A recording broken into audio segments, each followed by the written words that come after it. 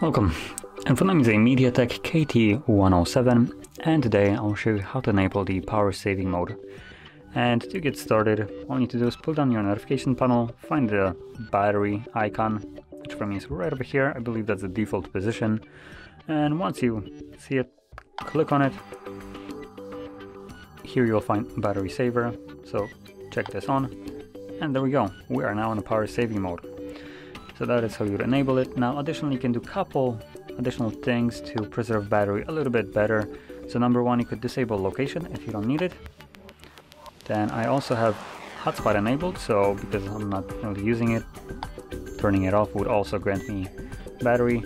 And lastly, one thing that you can do is lower the brightness.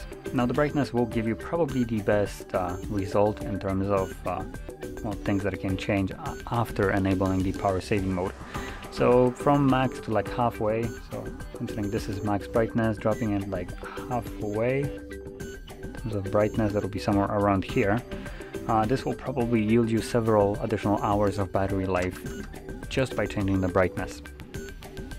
So that being said, once you're done with the power saving mode, you can simply turn it off by going back to it and deselecting this toggle, and there we go, everything goes back to normal. So if you found this very helpful, don't forget to hit like, subscribe, and thanks for watching.